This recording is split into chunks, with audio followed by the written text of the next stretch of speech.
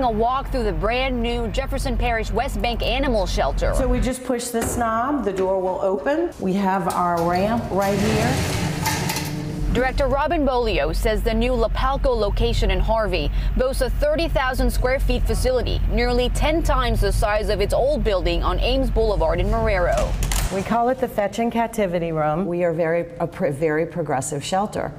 Our Ames facility does not reflect that. And we designed this handy window.